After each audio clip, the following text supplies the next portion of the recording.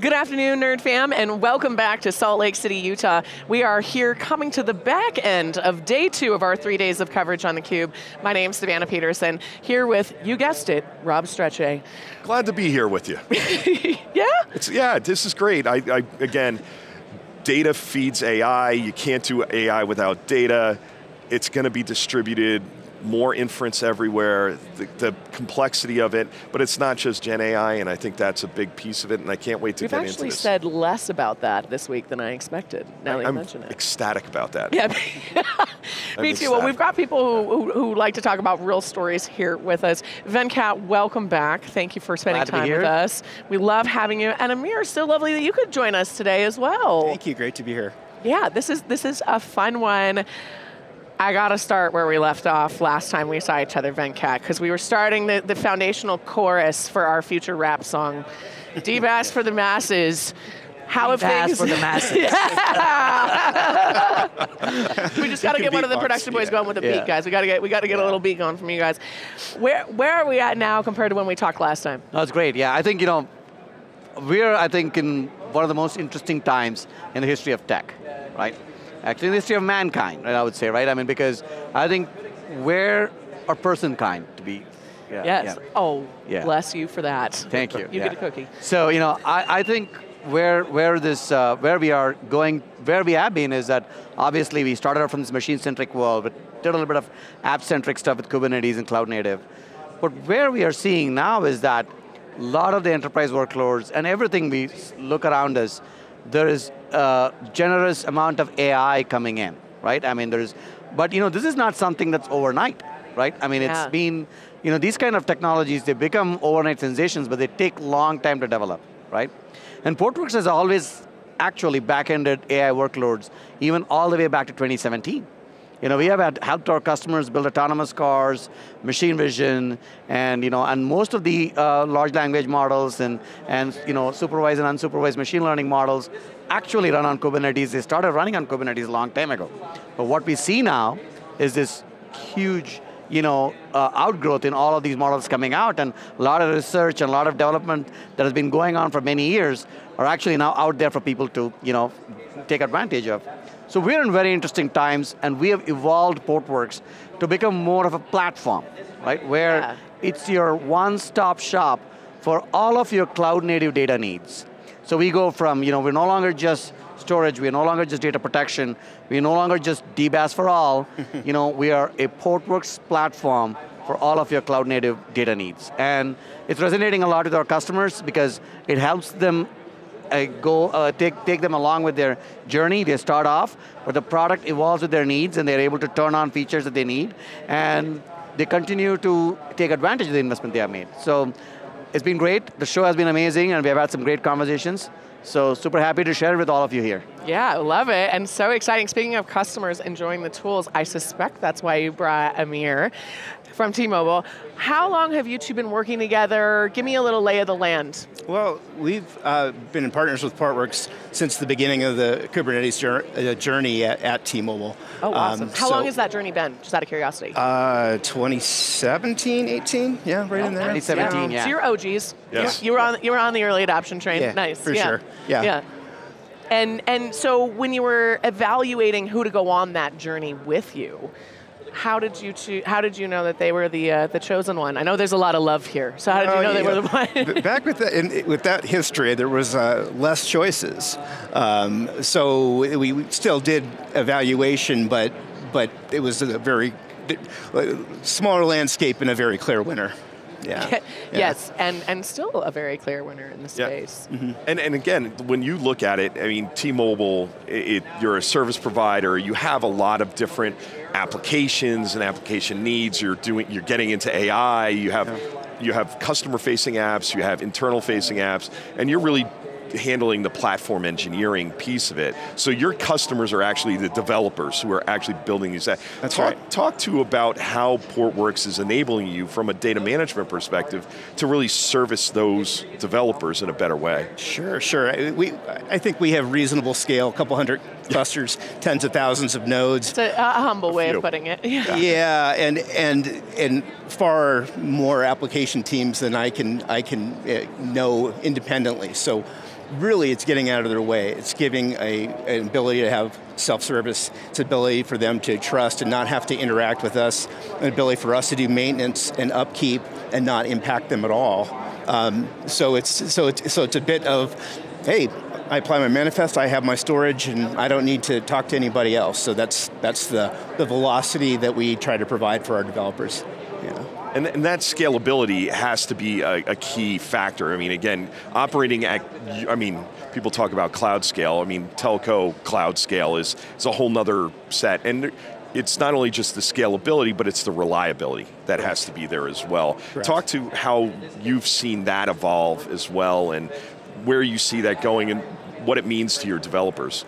Sure. Back in the day I was a storage admin, and we've all had that dreaded data unavailable and the pain that comes with that. And when I started working with Kubernetes, I had a lot of nerves, like how good is the storage going to be here? And it's been very, very good for us. We, in the early days, had R3 replicas, again, because we didn't, building trust, like how reliable is it going to be?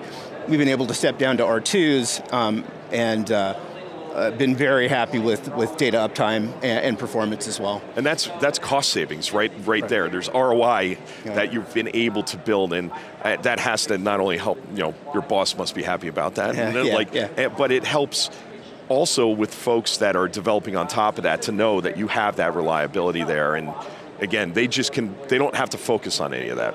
Right.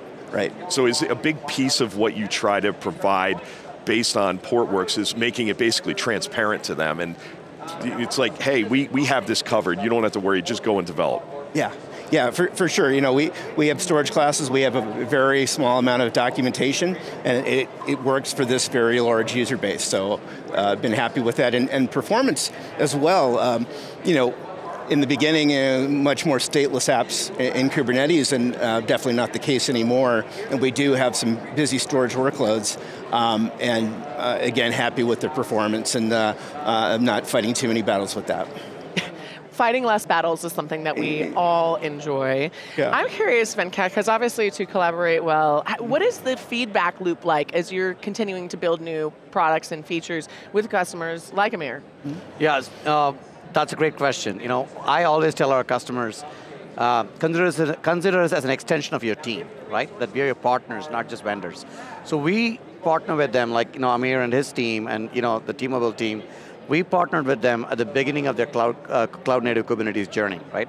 And to a large extent, a lot of things we have built, I have to give a lot of credit to our customers and partners who kind of guided us in what their use case is and how we can better serve their use case. So some of the stuff we have built are like co-created along with our customers, which is great because we look at it and we see, how does this apply to the broader market? Can we take this and help other customers? And absolutely, right? Many of the stuff we have built have, we have been able to deploy in many of our global 2,000 customers. So if you look at the announcements we have made, in the KubeCon, right? We have actually done a couple of great announcements. One is we're extending our platform to support vector databases and large language models, and kind of make it, this is the next thing we are going to use in the next Cube, is kind of GPT anywhere stack, right? So you can go build your generative AI stack, your machine learning stack anywhere, because Portworx is a multi-cloud platform. You can build your models in your data center, you can deploy your models in the cloud closer to your applications and users, right? Portworx enables that, right? And we made that announcement. We have also extended our platform to be even more enterprise ready, to be more self-service developer friendly with all the security controls, right? One of the most important things for enterprises today, along with velocity and developer productivity, is security and governance, right? So we added that into our platform, which is part of the other announcement we made. And these two, we have been working closely with our customers, maturing how they should look like, how they're going to surface and use it. So kind of like look at the feedback loop there, right? The third thing, which is we've been intently listening to our customers, and there's this big trend about how do you modernize your virtualization platform? Yeah. Because of all the market pressures around the Broadcom acquisition and how customers are looking for alternatives. And again, listening to our customers, we heard loud and clear that they are choosing Kubernetes as the standard for modernizing their infrastructure, right? They are coming from one legacy platform, and they don't want to generally go to another legacy platform because this is a 10-year, 15-year investment they make, and they want to modernize their deployment. So our customers came back and said, how do you support VMs in Kubernetes with KubeVirt? So we are announcing support for modern virtualization, Kubernetes-based virtualization. We're working with the likes of Red Hat and Rancher and supporting their virtualization platforms. And that's another support we announced today. So again, working closely with our customers. We are now customers in production, going to production in thousands of VMs, and modernizing the virtualization architecture as well. So this is the process of co-creating, working with them, working with Ameer and team. They were one of the first ones to tell us, hey, VMs are coming to our Kubernetes platform, are you ready? Right, the whole metal as a service that Ameer spoke about, right? So, yeah, we started there, and now we see that as a major trend, and we're ready to support not just the customers, the industry as well. Love that. And that must play really well, again, with that simplification and really making developers more productive, because again, I'm assuming you're serving this up to them, they go in and choose what storage type they need, and they're often running, and they can then just start to develop. And we were talking beforehand, and you said you actually have to think a little bit more, like as a developer, about what apps they're building. Talk to that a little bit. Sure, yeah. I mean, that's a partnership as well. The more that I can understand the best coding paradigms along with my infrastructure role, the more we can work together to deal with all the complexity that comes at a large scale and that's kind of inherent in Kubernetes. I was going to mention, we've also been really happy. We run Kubernetes in a virtualized environment. Unfortunately, challenges with virtualization lately, and we've now moved to bare metal, and that is going to be a much larger part of our platform. And Portworx runs on both. We have the same feature set, we have the same user experience regardless of platform, and that's a very nice feature to have for us. Yeah, so whoever's supplying, and you don't have to go into that, but they're using the upstream is the KubeVirt project. It's been around since about 2016 now, so we're almost getting at 10 years of that being developed and stuff like that, but it really started to take off in 2018, and funny enough, in the last year, I don't know what happened in the last year that changed that.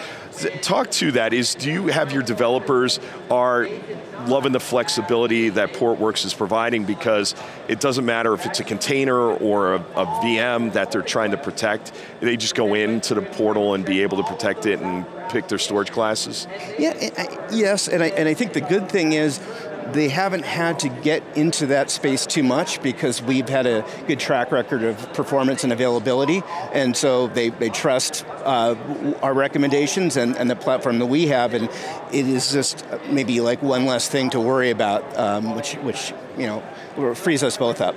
Yeah. Oh, that's great. Yeah, and I think the bare metal thing, we're hearing that a lot more, not surprisingly. Have you seen any performance gains? Have you seen this work really well with your partnership with Portworx and how they're going? As far as benchmarking, I don't think we've had anything to necessarily get really good numerical comparison, but I'll admit the first time I set it up and you're seeing Kubernetes calling a storage array and you're seeing like real, LUNs provision and then show up in Kubernetes. It was kind of like, well, that is cool. It's neat, and it is not as much configuration as I thought it would be, and reliability has been good as well. I can see why you picked the right partner early on, and they've been able to grow with you throughout the evolution of this. No surprise there. Absolutely, yeah. And it's got to feel good for you to hear, I bet. I feel great hearing it. Yeah. Okay, gentlemen, this segment has flown by, but I have one final question for both of you. Venkat, you might know where I'm going with this, so I'm going to bring it to you first. When we have you both on theCUBE, again, to talk about the next evolution of your partnership, let's call it in London at KubeCon, what do you hope to be able to say then that you can't say today? I'll let you think about it for a second, Ameer. Don't worry, I'm going to Venkat. He's got that grin. He's got this. I mean, the possibilities are endless, right? But definitely what I think I'll be giving you an update on, our rapid adoption of the modern virtualization platform, right? And I'm looking forward to share with you some of the interesting customer journeys, potentially with Ameer and team and others as well, right? Yeah. I think it's a significant industry change shift that's happening. I think you're going to see a lot more of how organizations are getting to more and more building their own generative AI, especially around inference, right? Because I think the training is going to be done by the large cloud providers and all the big companies. But there's a ton of Gen AI applications and machine learning applications at the inference level, and we're going to empower and enable them to move faster to improve their experience, right? See, if you look at this is a journey of digital experience. Yeah. The whole Kubernetes Cloud Native was, how do you deliver digital experience faster, right? So AI augments it, accelerates it, and kind of brings a natural language interface to all of our interactions, right? So I'm looking forward to sharing some of that with you all. And then how Portworx as a platform, as a service, is powering this in all the clouds. So absolutely, yeah. We can't wait. We can add that into the lyrics of our song. Absolutely. We'll be building it up. How would we start the next segment with actually a cloud native rap? I feel like we need compose. to. Yeah, I know. I think that's we're committing make to that. that work. Yeah. I love that. I think that would be great. Anderson on our production team can play a million instruments, so we can pull him into this. We've got a whole thing going on. Amir, what about you? What do you hope's changed in the next 6 months? Sure, I would love to see our platform to continue to grow as it is at a fast clip, and be able to really unlock more application freedom on Kubernetes, right? More VMs running there, and just to see this platform grow and become